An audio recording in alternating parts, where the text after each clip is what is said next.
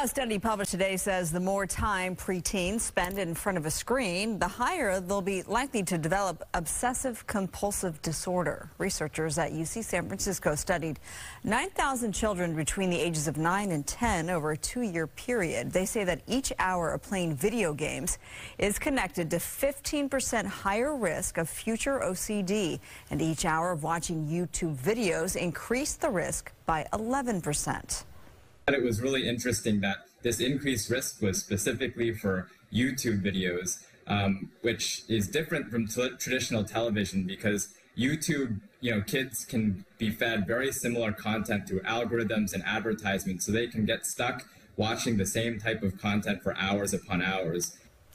Dr. Nagata, who led the study, says YouTube's algorithms create an environment for compulsive viewing. Similarly, Dr. Nagata says intrusive thoughts about video games could develop into obsessions or compulsions. Nagata says screen addictions are associated with being compulsive and loss of control, which are core symptoms of OCD. We try to limit her screen time, or my 2 children, we try to limit their screen time at home. Just for their mental health and wellness. I've never heard of that link between screen time and OCD, so I am actually surprised to hear that.